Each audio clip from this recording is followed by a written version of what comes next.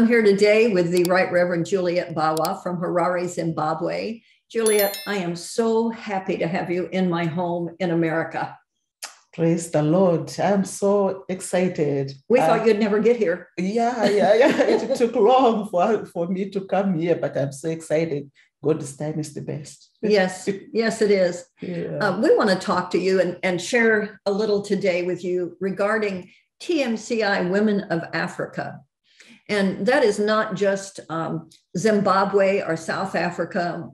We are talking about connections throughout the continent of Africa and the powerful impact those women have on the kingdom.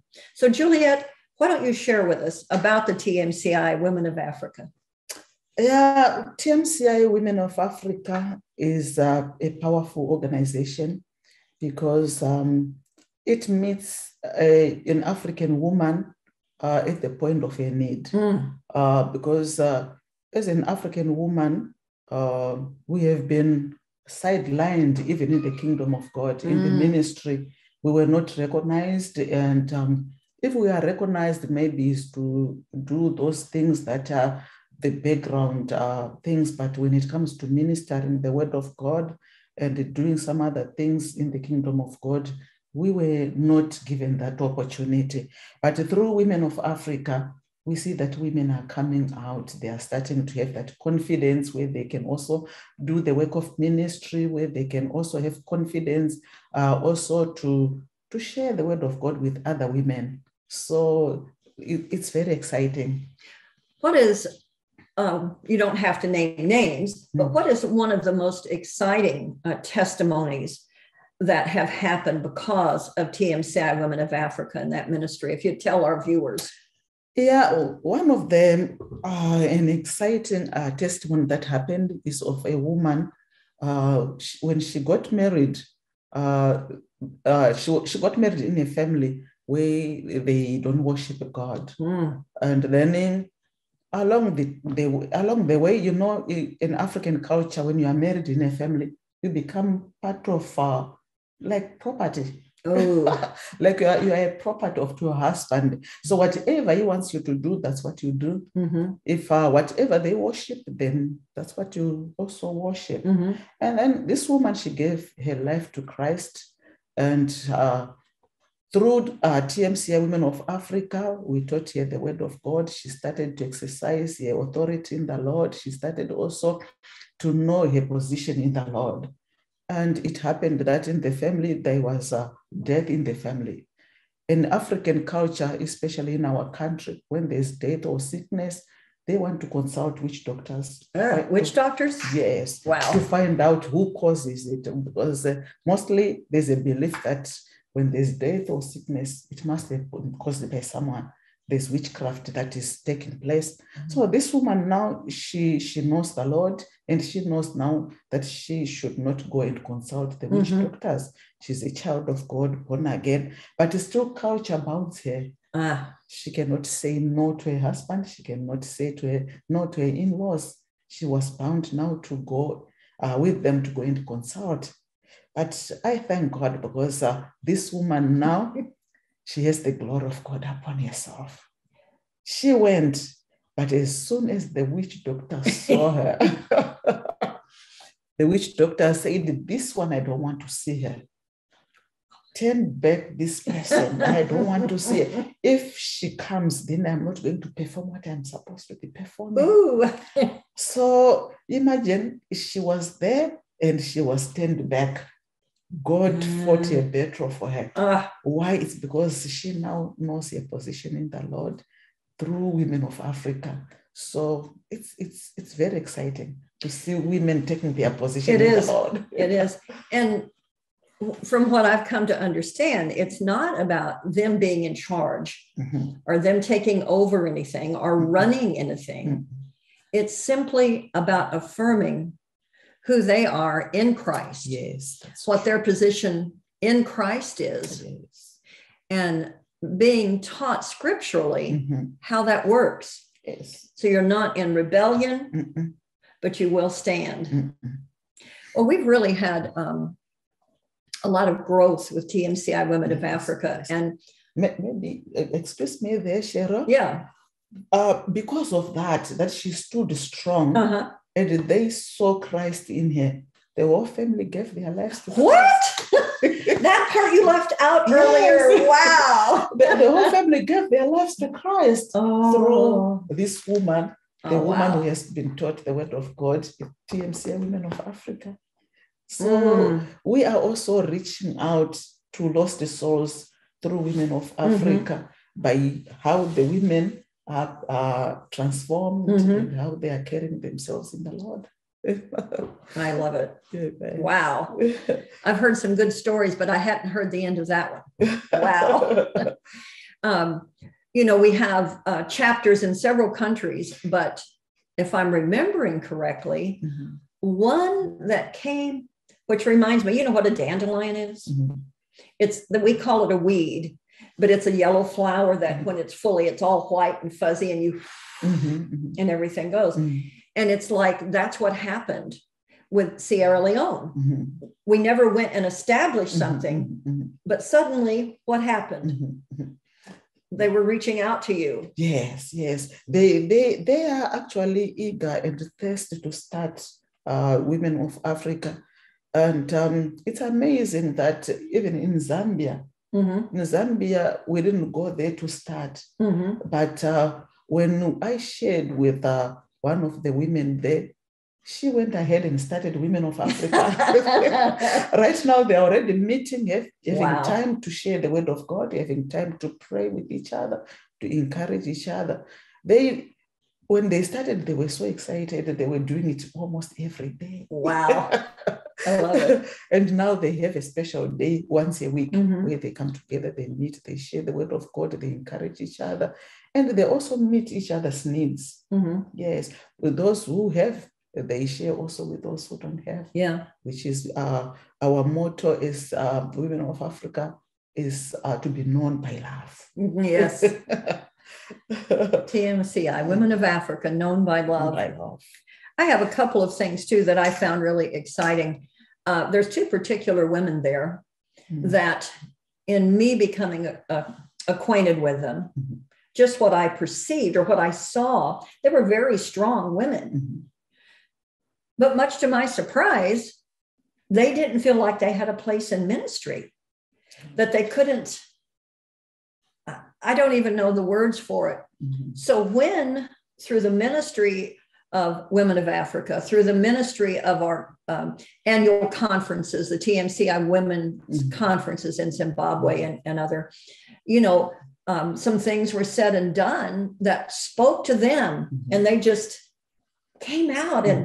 And I'm just, so when I was told that, were they both ordained?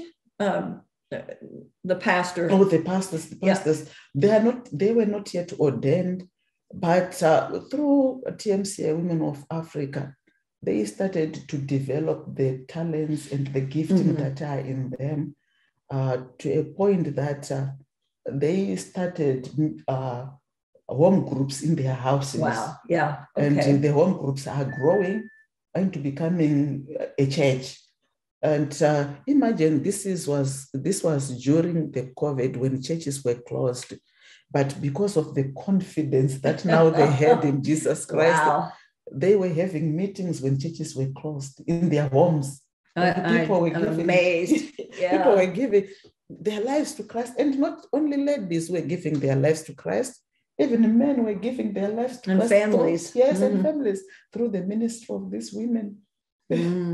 Well, the one I know was ordained. And I was shocked because I thought she was already in that kind of position. Now, I will tell you that it's somewhat the same, but yet different than we view things here in America.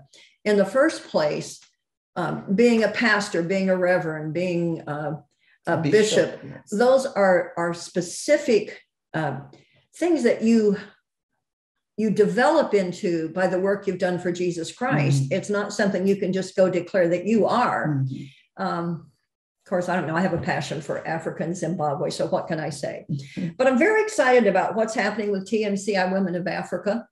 And I hope that you will pray for them as we develop. Juliet is the resident director, so to speak, but I oversee the whole thing because she wanted me to. Yes. And I'm thrilled to work alongside you. We've just seen so many things happen, miracles that I didn't even realize, like what you're telling me. I studied culture about the women of Africa, and is this really right? I would say, do they still feel this way? And you would say, I don't know if I could. Oh yes, and I'm going, what? What? But they're coming out into their own in Jesus Christ, yes, and who they are in Christ. Yes, yes, that's powerful. I'm so thankful to you, Cheryl, for coming up with this Women of Africa. It was just the Lord who actually directed you to come up with this powerful ministry that brings out the potentials that are hidden in these beautiful women of Africa. Oh my goodness, yes. Yeah, because, when you reach out to one woman, an African woman, because, when we in our homes, when we stay, we will be men of people staying in one home. Yeah. So if you reach one woman, you've got a whole crowd. You have 20, you have 50. Oh my gosh. So thank you so much. I really appreciate it. And I feel so humbled also the way that you came in. You didn't come in as holy thou art, like you are holy and you cannot mix with these women, but you could fit in so well. I think that's why also it was easy for them to accept women of Africa and also to accept the Christ that is in you. It's because of the humbleness and the way that you could come and fit in them and eat what they are eating. Yeah. Even worms. Yes. That's what the testimonies that they give. That she could eat with us. The first time that you came, they had this picture of this white lady who needs a special treatment and so on. Oh my goodness. And they had prepared a place for you that when it comes to time of eating, then you'll be eating of this special everything. And they were surprised when you said, no, I want to mix with the ladies. I want to be with them. I will tell you a funny story about that. I didn't realize it for a while, but somebody was always running behind me trying to find out what I was doing because I wasn't staying in place. Yes. Well, it was easy. It was easy to love the people of Zimbabwe and Africa. And I'm thankful. Well, we would like to tell you more, but Matt tells me that I have to keep some time limits so that you all don't lose interest. I hope that you will remember the TMCI Women of Africa and that you will pray for it and give it an opportunity, that you will help support that. Juliet, would you like to say anything in closing and then pray for these people, that they would come into their own? Yeah, what I would want to say is that thank you so much for supporting Women of Africa. And if you can keep on supporting Women of Africa and supporting our dear First Lady, Cheryl, in all the efforts that she's putting to support Women of Africa. And also, if the opportunity allows, if you can also join here to come and minister to the women of Africa, because I believe it's another woman who can encourage another woman. And for them to see a woman from another continent ministering to them and also sharing their experiences, I think it will edify them and it will help them also to boost their confidence, knowing that we are all the same. Yes. We are all women and we go through same challenges, and there's God also who can fight for us and we can win our battles. So that's what I can say. Let's stand with the women of Africa. Let's support them, and we will be doing our part. Amen. Amen. Thank you all for joining us on TMCI TV, and we will see you next time. Thank you. Bye. Thanks so much for watching TMCI TV. If you found any benefit in this episode, please smash that like button, subscribe to the channel if you're new, and ring the notification bell so you can stay up to date with our future videos. If you are interested in planning a church, starting a ministry, or looking for 501c3 tax exemption status for your existing church or ministry, TMCI can help. Click the link in the description below for more information. We look forward to hearing from you soon. God bless.